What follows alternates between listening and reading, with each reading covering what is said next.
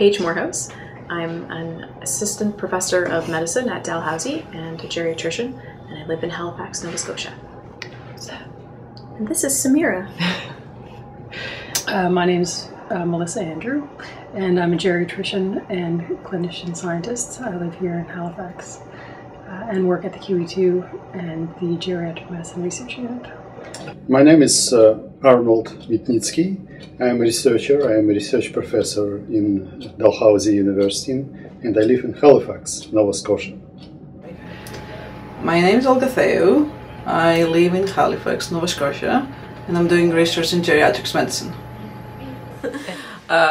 So my name is Dr. Roxanne Sternichuk. I'm currently a postdoctoral fellow at Dalhousie University. Catherine Hominick, geriatric social worker. I work and live in Halifax. I'm Fernando Peña. I work here in Halifax, Nova Scotia, and here currently working as let's say a statistician or data analyst for the GMR. My name is Catherine Ann Murray. I'm an occupational therapist on geriatric restorative care, and I live here in Halifax, Nova Scotia. Okay. My name is Sultan Darvesh. I'm a neurologist, I'm a chemist and a neuroscientist. I live in Halifax, and as I say, I practice neurology, and specifically I practice cognitive neurology, where I see patients with neurodegenerative disorders such as Alzheimer's disease. Kenneth Rockwood, professor of medicine, geriatric medicine and neurology at Dalhousie University. I'm a physician with practice in internal medicine, geriatric medicine, and a big Alzheimer cognitive outpatient practice. Sure. I'm Heather White, and I'm the program manager for Seniors Health and the Rehab and Supportive Care portfolio here in Halifax, Nova Scotia.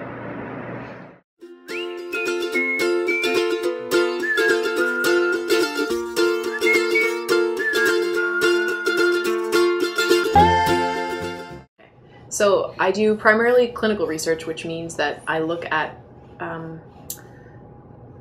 problems that patients and their families have in their day-to-day existence with dementia and other diseases, and I try and work through ways for people to have a better experience with those diseases. So, for example, looking at people who are frail and have multiple health problems, they have a certain experience of their disease as they navigate through the healthcare system, and a lot of my research seeks to understand how people make healthcare decisions when they're frail, and how we can help them make better healthcare decisions. Most of my work focuses on how social environments affect older people's health. So trying to achieve the balance between looking at the intrinsic factors related to their frailty and their medical issues, and then how their social and physical environments affect their outcomes. Does that make any sense? Sure. I don't think it did. Sure. My general interests are in mathematical modeling of aging as a part of biological process. I was interested in a long time, and dementia is a part of aging. So when we try to understand aging, we cannot avoid dealing with dementia. I'm doing anything about physical activity and frailty. So my major work is to see how we can keep people active, so we can live longer and live longer independent. And the focus of my research is to look at early predictors of Alzheimer's disease, specifically changes in behavior that might occur at the preclinical stage of the disease that can help us diagnose the disease at an earlier time point, and then guide more appropriate treatment based on those changes. So the issues I've been involved with so far have been subacute, so who comes into hospital, how long do they stay, and what kind of label do they get by the hospital staff. I'm also interested in when both people have double dementia, so the caregiver and the patient, and the last interest is in risk aversion. So when people come into hospital from the community and the hospital says that they're not allowed to return except when they have 24-hour care. So these are my interest areas. Right now I'm doing a frailty index, which is basically trying to assess the health status of people, old people primarily. And we do that by basically counting how many problems people has, and then hopefully we can sort of exactly say what's the health status of this person, of this other person, and maybe that in the future can lead to a better assessment of their health care. I got involved in a small working group this year that's looked at differences in staff perception around risk. And the impact that may have on a patient's stay in hospital and their involvement in decision making. We're hoping that it'll contribute to a greater body of research around risk in geriatrics and start to look at changing our conversations and language we use with patients and families around living at risk in the community. In my research is focused on developing drugs for early diagnosis and treatment of neurodegenerative disorders such as Alzheimer's disease. So about half my time is spent with clinical work, but half my time is spent doing research. In the research piece I have two arms. One arm studies the problem of frailty in aging, and the other one studies the problem of cognitive impairment in aging. And in general I'm interested in complex problems, and for most of my career have looked at helping to conceptualize the complex problem and then empirically define the components that make it complex. For the last 15 years we've also looked at the mathematics of complexity, something that underlies both the cognitive impairment research program and the frailty research program. Recently, together with one of the nursing unit managers that I co-lead with, we've kind of tried to explore some of the common issues that the team faces and looking at how we can help facilitate folks in returning to home and safe discharges. So we've looked around the concepts of risk and things, conversations that are of interest to a number of folks on the team, and how can we learn from one another and learn from that inquiry.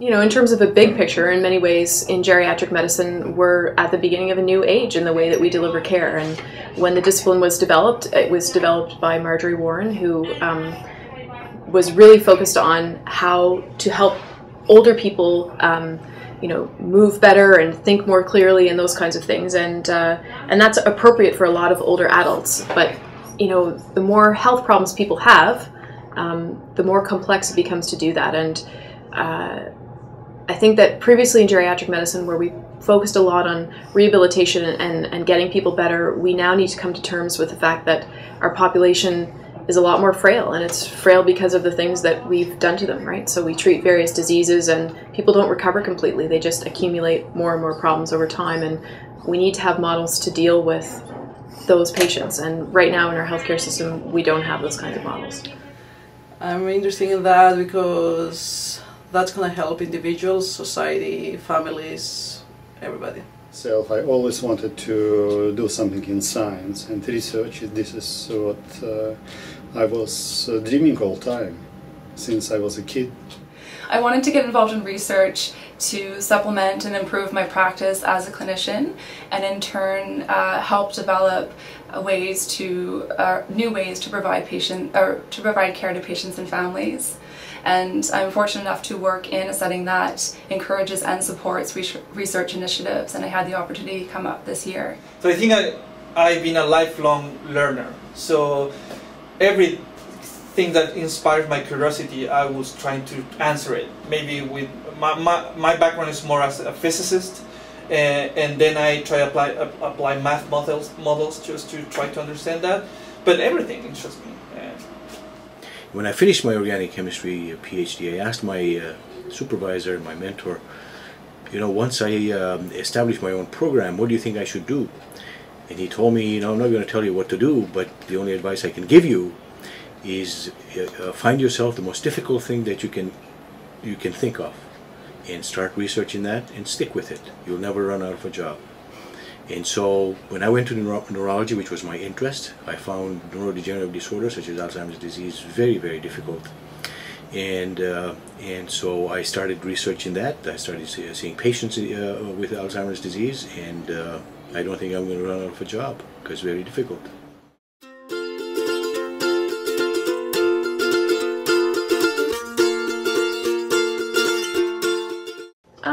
Well, locally I did some research looking at how people with problems with the front part of the brain, the frontal lobe, how they do on tests of memory and what test would be the best one to identify that problem in regular clinical use.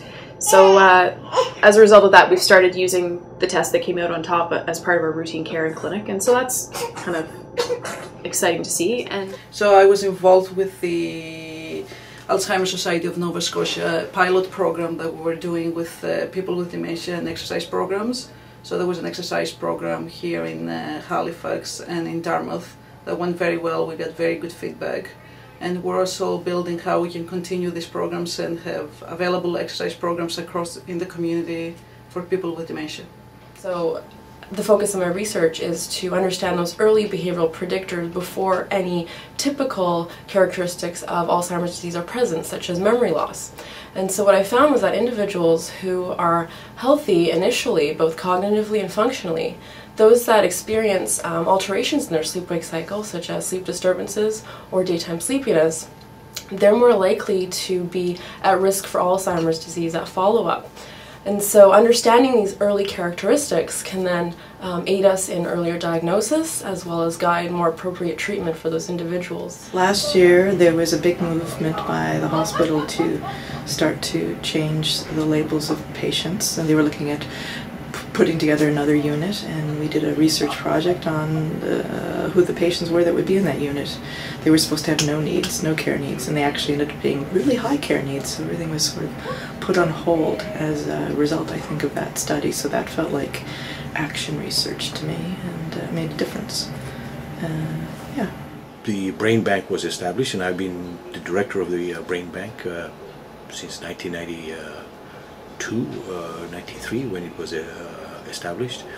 And I think that has had significant impact in people's awareness, particularly those who have been touched by Alzheimer's disease.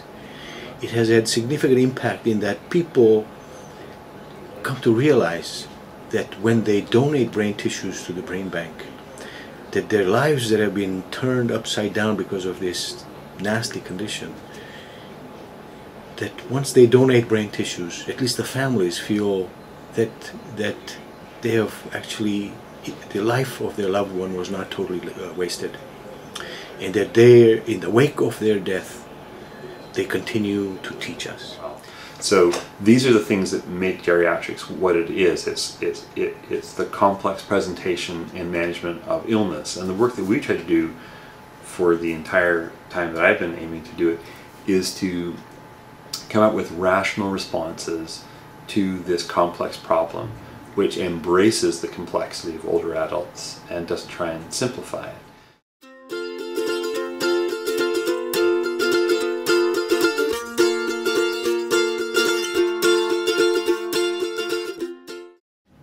Oh, you know, research is fundamental. We cannot get new knowledge without research. Research is in the basis of technological advances, and when we have new knowledge, it helps people. Because they will live longer and healthier.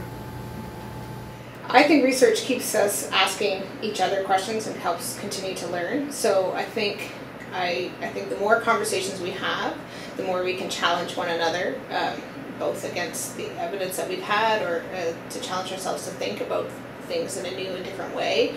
That directly changes then how we can work together with patients and their families. And I think that's the people's social circumstances have a much larger impact on their health and their health care than we have previously realized. And what I'm hoping to do is add to our understanding of this and see how we can improve people's health by focusing on their holistic social circumstances. Because all of us are going to shuffle off this mortal coil someday. And I think that we all want the story of our death to match the story of how we lived. And the research that I'm doing is hoping to help align those. At the moment we're doing things that are really expensive and they're not producing net benefit and commonly producing net harm, we the medical system. So Canadians should be interested in what our group is doing, because we're really fundamentally committed to finding better ways to care for older people who are frail, and interestingly these turn out to be commonly less expensive ways.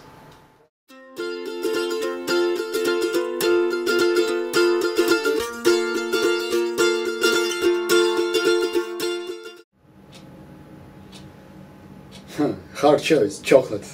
Chocolate. Very. Chocolate, definitely. Oh, geez, chocolate. That's an easy one. Chocolate, hands down. Chocolate. Chocolate. Since a little kid, I always been a chocolate guy. Vanilla. Weird, I know. Vanilla. Vanilla.